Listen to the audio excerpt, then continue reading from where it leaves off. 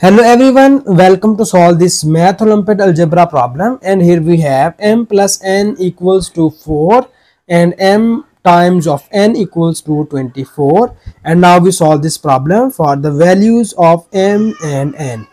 So here first we call this equation as equation number 1 and we call this equation as equation number 2. And now in the next step we solve these two simultaneous equations. So here first equation number 1 implies that from equation number 1 we get the value of m and we substitute this value of m in equation number 2. So first we get the value of m equals to, we move this n to the right hand side and we get 4 minus n, and we call this as equation number 3.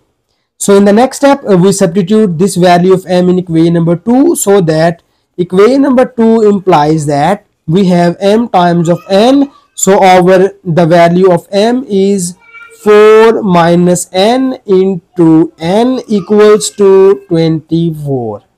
And now we simplify this equation and we first find the value of n. So now we multiply this n on both of these two terms and we get 4 times of n minus n square equals to 24.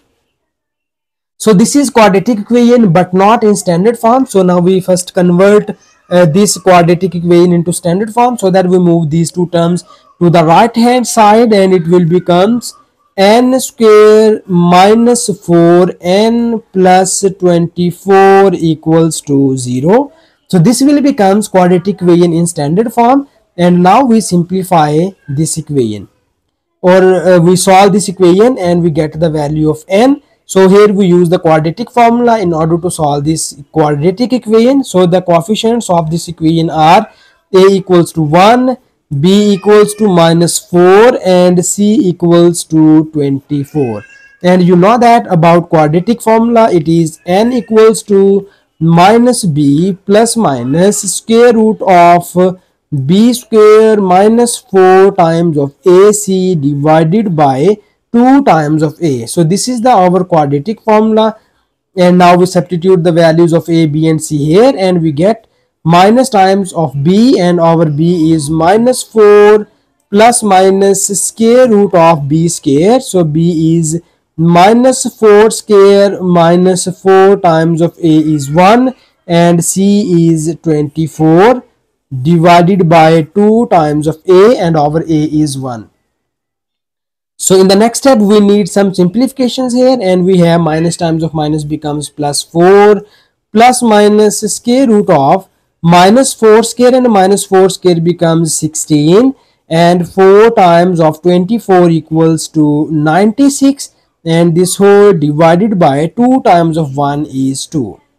So we need some more simplifications here, and we obtain 4 plus minus square root of 16 minus 96 equals to minus 80 divided by 2.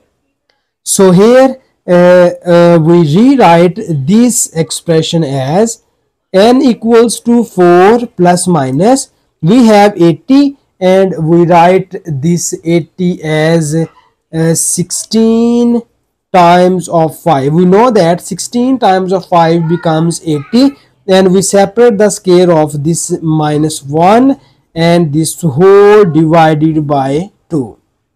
So in the next step we need more simplifications here, and we get 4 plus minus, and we know that the square root of 16 is 4 into square root of 5, and we know that square root of minus 1 equals to iota, and this whole divided by 2. So now in the next step we separate this fraction and we write it as n equals to 4 over 2 plus minus 4 into square root of 5 iota over 2. So after cancellation we get 2 plus minus 2 times of square root of 5 into iota. So we get the values of n equals to 2 plus minus 2 times of square root of 5 into iota. So these are the two values of n, and now we find the values of m corresponding to these two values of n. So that here we separately write these two values, and we call the first value is n1. So our n1 equals to 2 plus 2 times of square root of 5 iota, and we call the negative value as n2 equals to 2 minus 2 times of square root of 5 into iota. So we have these two values of n1 and n2. So we substitute these two values in equation number 3. So this is our equation number 3, which is m equals to 4 minus n. So when we substitute these values in equation number 3, so we get the value of m. So now we copy down equation number 3 here. So equation number 3 is m equals to 4 minus n. So now we substitute these two values here, and we get the corresponding values of m. So we call when we put n1, so we call the solution is m1. So we have m equals to 4 minus n, and we substitute the value of n here, and we get 2 plus 2 times of square root of 5 iota. And similarly, in that case we call m2, and we have 4 minus n, and in that case we substitute this value of n, and we get 2 minus 2 times of square root of 5 into iota.